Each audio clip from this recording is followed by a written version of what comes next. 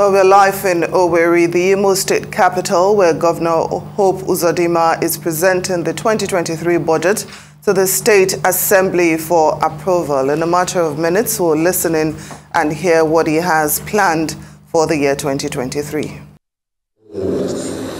have always emphasized that the new Imo State of our vision is anchored on freedom, security, and shared prosperity, manifested in practical good governance that all can see. On this occasion, I have also assured you that despite the huge infrastructure deficit we inherited, coupled with the paucity of funds and the sorry state of the socio-economic facilities we met on assumption of office, that we will not be daunted from making spirited efforts to turn things around for the better.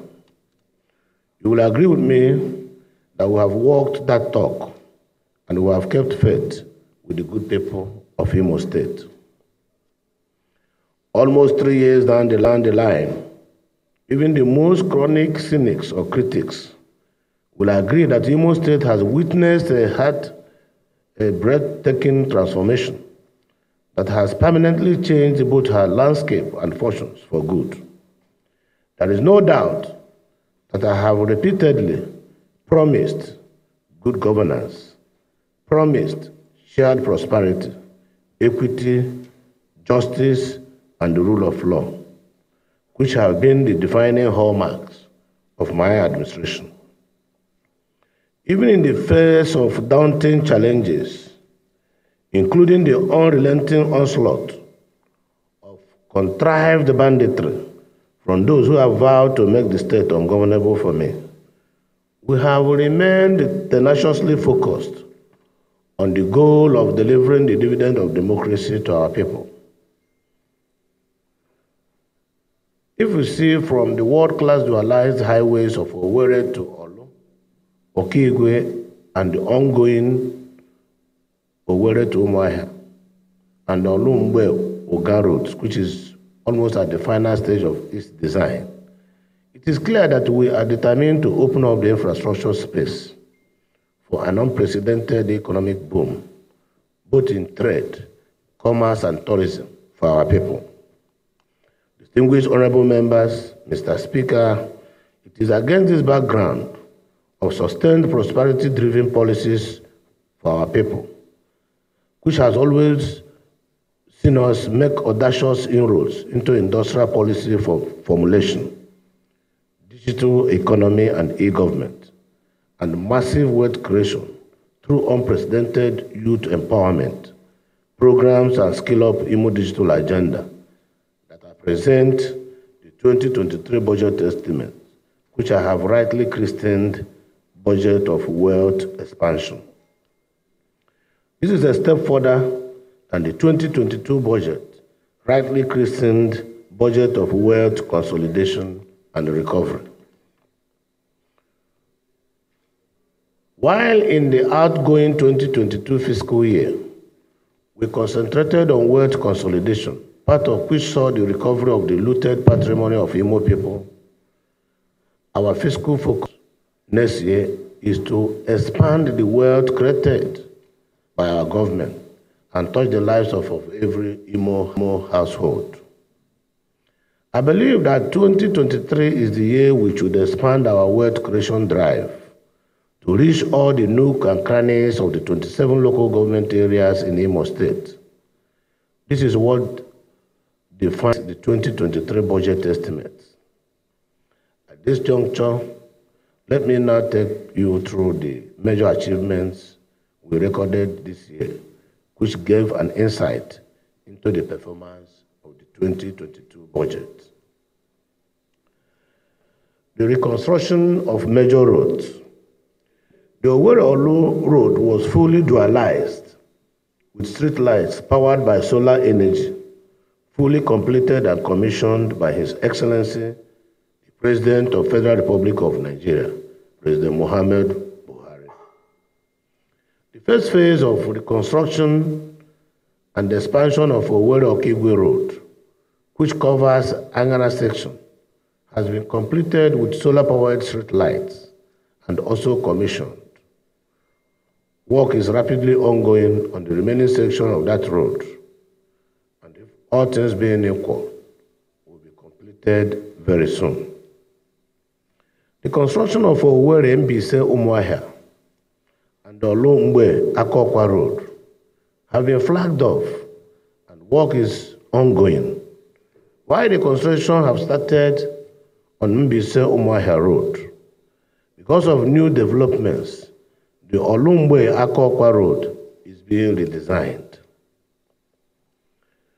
The following urban roads have been constructed and completed to ease movement in the urban centers of Owerri, Olo, and Okigwe.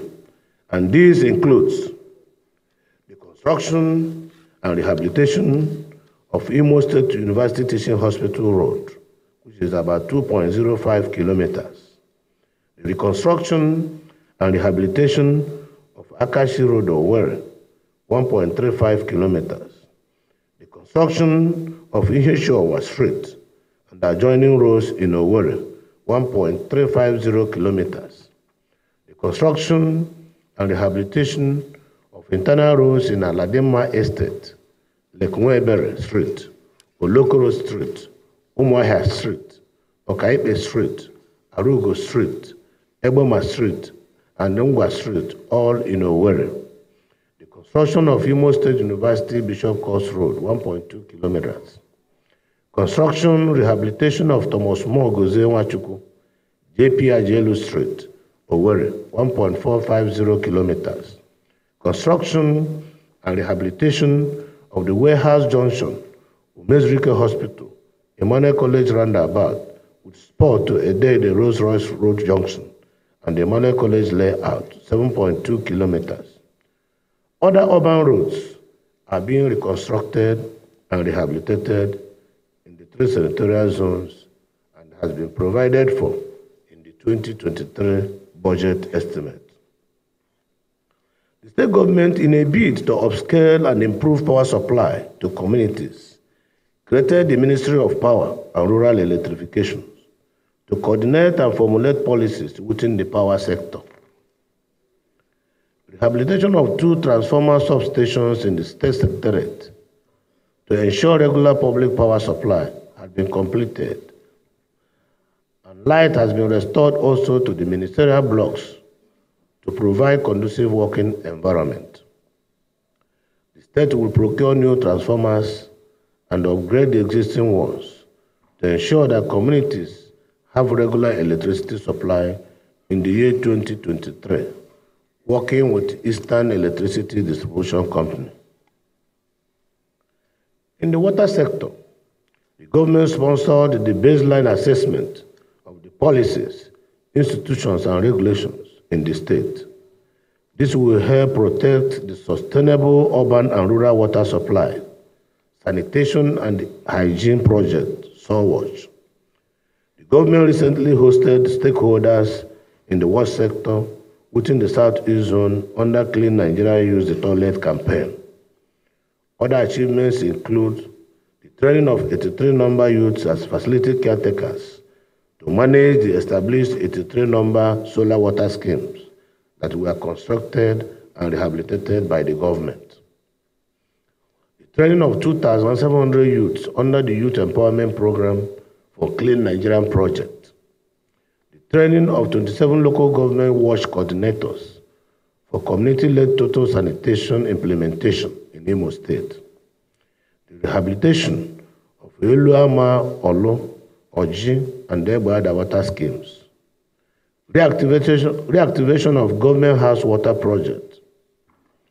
In a bid to restore public water supply, replacement of pipe network in Owerri, the government has undertaken and is ongoing now within the municipal area to ensure that the proper water supply is in place. 335,337,355 naira was provided as overhead cost in 2022, representing 2.8% of the total budget estimate. The sum of 15,743,2 247,101 naira is increase provided in the budget as Consolidated Revenue Fund charges, CRFC.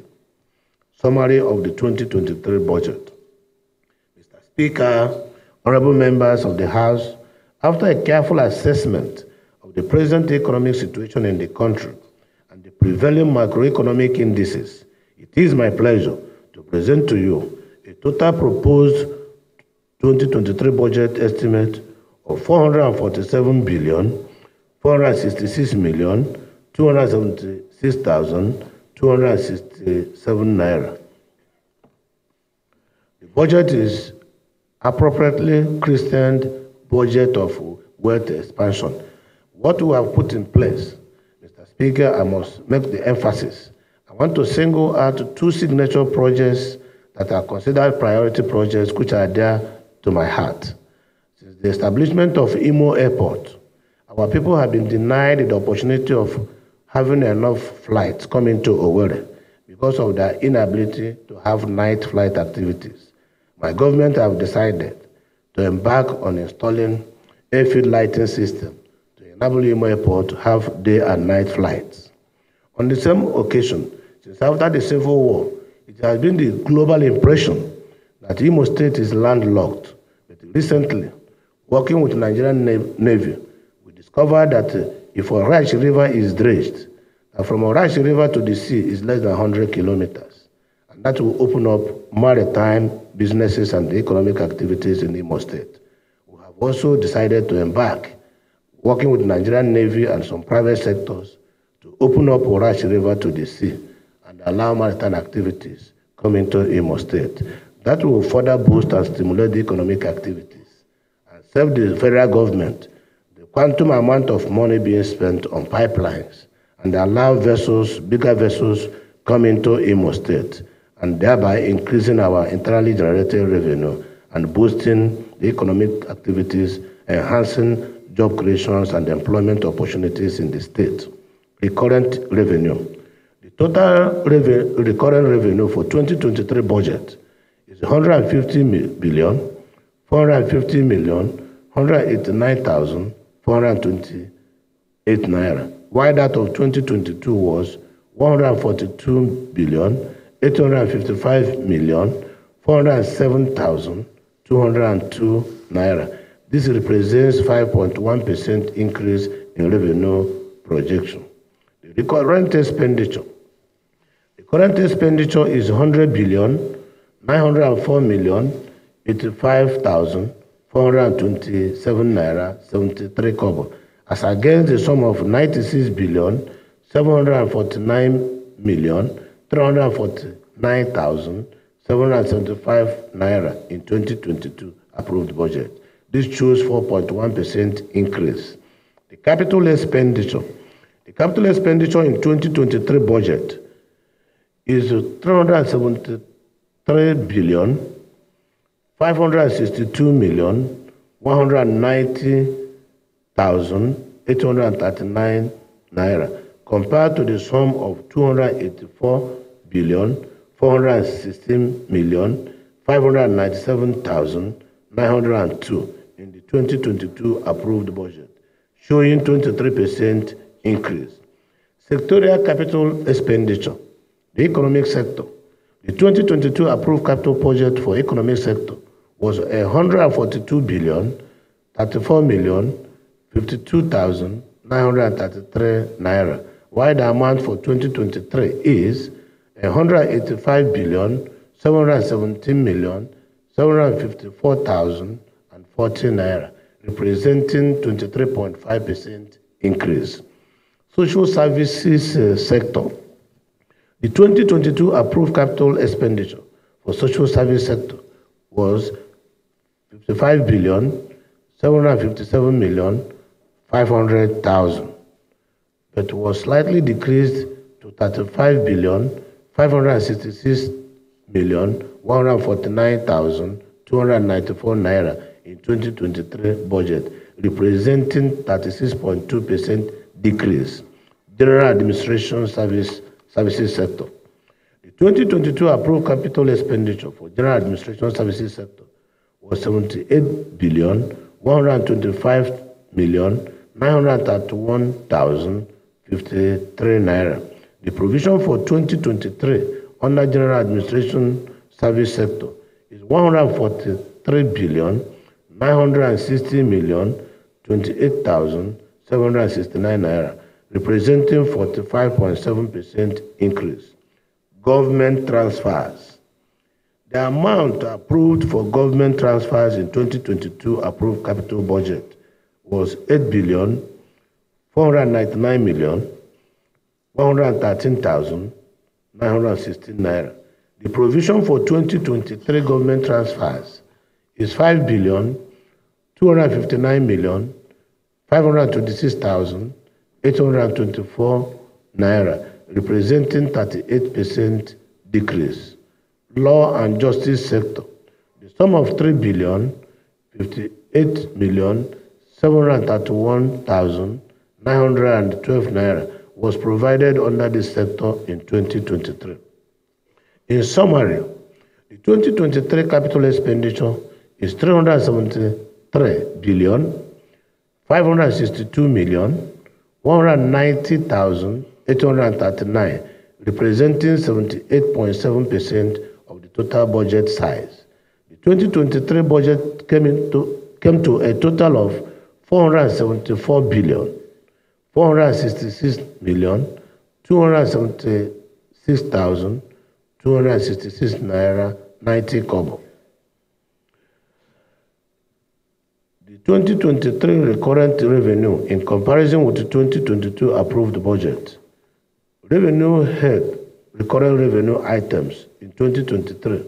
The proposed budget 2022 approved budget, the percentage increase and decrease are properly outlined and illustrated in a tabulation form. The current expenditure in comparison with the 2022 approved budget also tabulated. The capital receipts in comparison with the 2022 approved budget also tabulated. The summary of 2023 proposed budget size revenue also tabulated. The capital receipts, both internal and external loans, are also tabulated. Conclusion.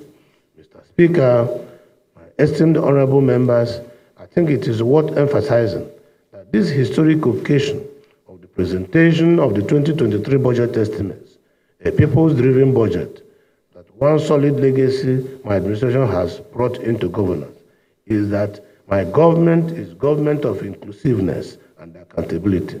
I say so because never in the history of Imo State has any administration gone all out as we have done to ensure that the people are part and parcel of the government and inputs are made to government budgets according to the needs and the realities of the people. We initiated the quarterly stakeholders meeting through which we regularly give account of our stewardship to stakeholders. So far, we have held 6 stakeholders meetings. The 7th is scheduled to hold in a few days' time. I also inaugurated an Elders Council, which is a standing consultative committee that interfaces regularly with government. The council is made up of elder statesmen, religious leaders, business icons, and bureaucrats. They meet regularly to appraise government activities and to offer needful advice. It is also on record that we introduced the People's Budget regime, wherein through organized interactions with stakeholders at the grassroots, the people are allowed to make inputs into the budget. This way, the budget we've come up with each fiscal year is naturally people's-driven budget. In addition, we usually go the extra mile to make the content of the budget and its implementation public by publishing them on the government website, both in English and the Igbo languages. This ensures that we are not only accountable to the people, but also transparent as well. Little wonder, we have won many cash-backed awards from the World Bank-sponsored States Fiscal Transparency Accountability System, SEFTAS, for consistency in accountability and transparent management of our budgetary protocol. Worthy of mention here, Mr. Speaker and members of the House, also, is the fact that we initiated a platform through which every Imo person can interact directly with the governor through a live phone in radio programs that involves all the private radio stations in Imo State. During the program, all radio stations are connected online, and Imo people anywhere in the world can phone in to ask the governor any questions uncensored.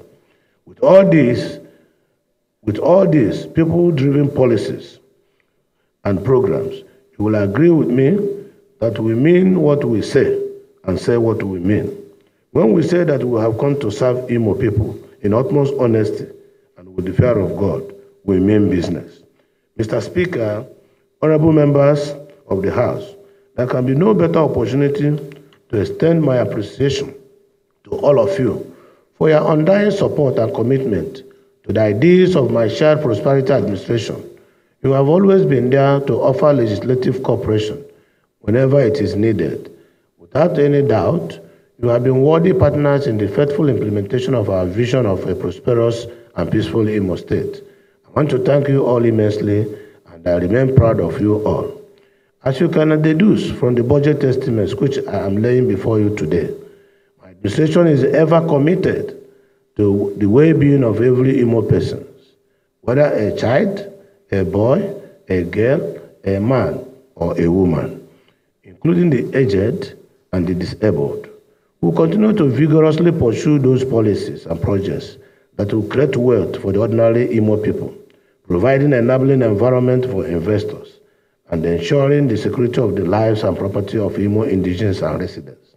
This is the social contract which I entered into with the good people of Imo State. And by the grace of God, I shall keep it with every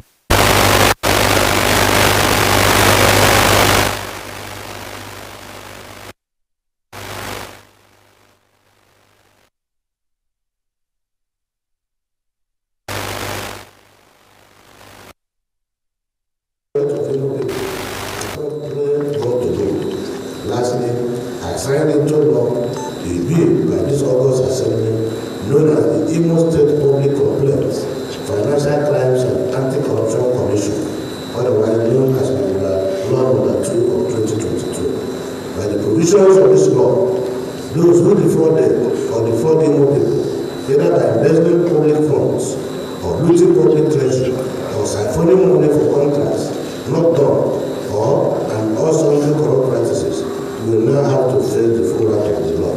So let all of something take notice therefore that the days of business as usual is legally over.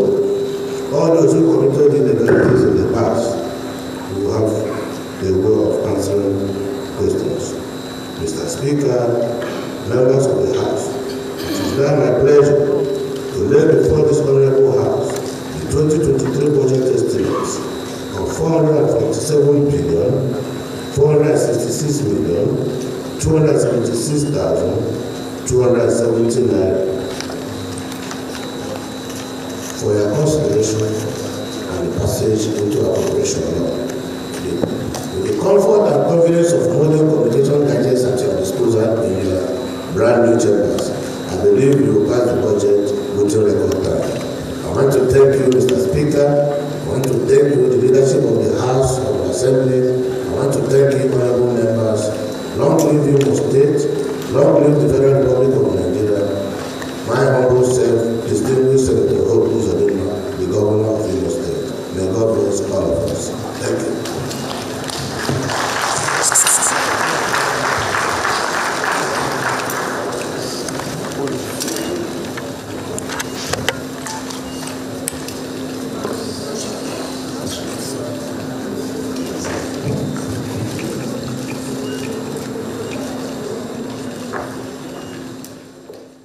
You've been watching a live broadcast from Owerri, Imo State, where Governor Hope Uzodinma has been presenting the 2023 budget to the State House of Assembly for approval.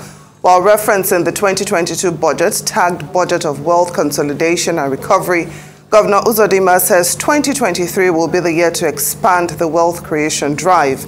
Some of the achievements of the 2022 budget include construction, reconstruction, and dualization of several roads, boosting rural and urban water supply, training of 83 youths as project facilitators, and many others.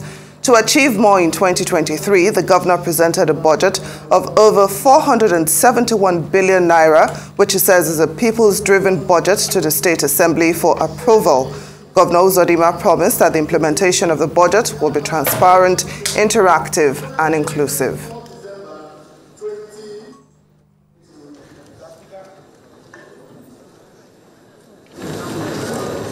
2022 for second reading.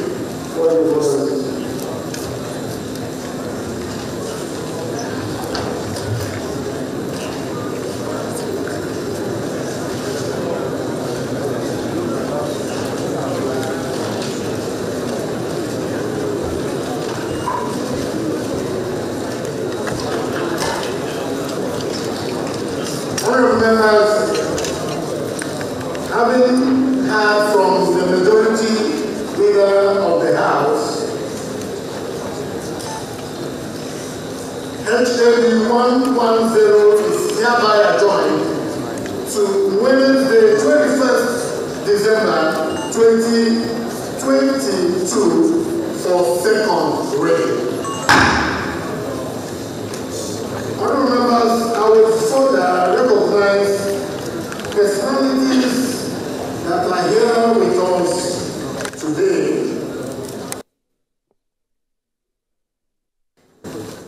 Our only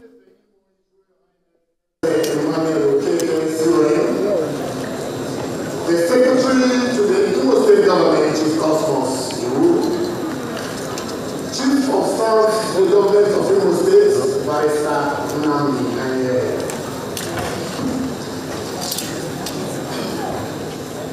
Right Honourable Ukezi, former Deputy Speaker, Honourable Ukemwa, former Chief Whip, Prince Temple Lady, former Chairman, APC Imo State,